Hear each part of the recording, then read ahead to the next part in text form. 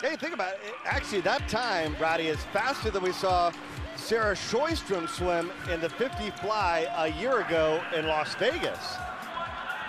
Some questions for Coach Gibson. What do you say to something like that? It's hard to put that in perspective, considering that it just kind of came out of nowhere, and that's one reason why I love this league, man. It puts the fire in a lot of bellies. There he is, Chad Leclos.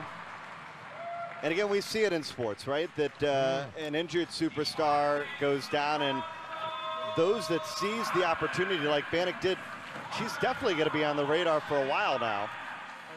Your quarterback, Tua, from Miami. It did good, right? All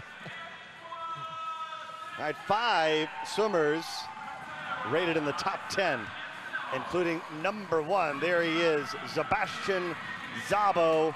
5 wins in this event, the fastest time in the field in all of ISL 2020. Szabo, 5th fastest in history, just behind by 1/100th Chad Leclos.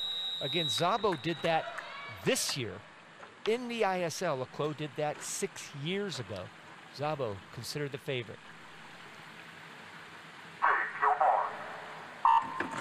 Way up on top, good start there by Szabo, .60. Only Joe Litchfield was faster in lane #2. Yeah, just like Bannock, Szabo flies off the blocks into the turn. He's into the lead. Can anybody track down the Aqua Centurion? I think not. Look at that wall for Szabo. Look out, look out. His 6th win, 21.86. Oh, jackpot. Szabo leading the way. That was almost a world record. 21.75 is the world record by Santos, who is here, by the way.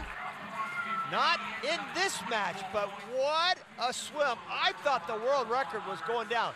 Look at the lead. I base a lot of that on what he looked like the last 10 meters and how far ahead he was of the rest of the field.